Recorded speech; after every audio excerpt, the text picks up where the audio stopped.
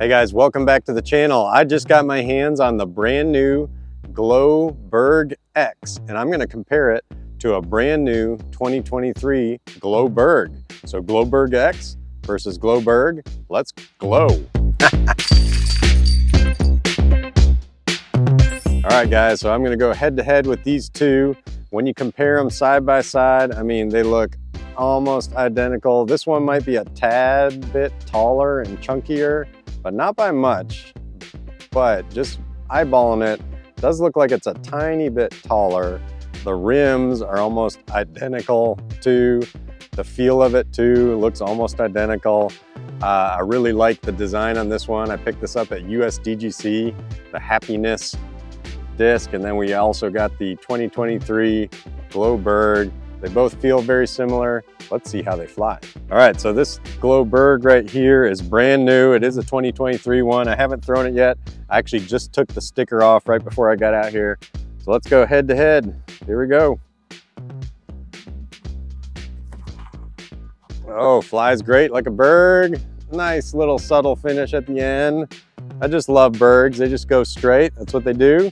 And then glow ones, for me at least, are a little bit more stable than other BeRGs. So I like how it had a nice little strong finish at the end. Now it's time for the BeRG X. This is supposed to be a little bit more stable. Let's see. All right, yeah, definitely. Okay, you can see there, definitely more of a hookup there. I might have put that slightly more on a hyzer than the other BeRG, but I definitely felt it fighting more to the left than my normal BeRGs. Let's throw it some more. All right, round two, BeRG. Nice and flat, yeah. And then it's got a little finish at the end. That's what I love the BeRG for. All right, let's try to get this BeRG X nice and flat also. Yep, and it hooks up a little sooner. All right, similar results, but a tiny bit different flight. The BeRG X hooks up a little bit more, but we're not talking like a big beefy hook. It's just a nice subtle hookup, which is a little sooner than the BeRG. So I have tested this BeRG X out for a couple days. So the BeRG X is just a touch more stable than the BeRG. I don't think it's enough that I'm gonna bag both of them. Like, they're similar enough that you could go with one or the other. It's just they're gonna be a touch different. So I think what I've seen so far is I'm probably gonna get rid of my BeRG and just put the BeRG X in. And it's just gonna be a little bit beefier version of the BeRG, which is actually great because that's kind of what I'm looking for in my bag anyway. All right, now we're gonna put these on some anhyders to see how they behave. Oh yeah, nice turn, and it's just gonna sit down. Yeah, that's what I love BeRGs for. No matter what you do, they just love to land flat. Yeah, look at that. See how it pans out and lands flat? Love it. BeRG X is just a touch more stable, so I felt like I could lean on it a little bit more than the BeRG. I'm digging that BeRG X. All right, we're gonna do one more quick test because this is just a little quick video I wanted to get out.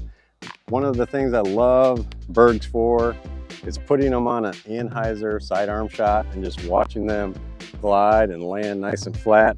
This is one of the reasons why I really bag a BeRG, because that shot wasn't really a shot I was kind of comfortable with. Just a nice little touchy forehand shot that lands nice and flat on an anhyzer. BeRGs do a great job of that.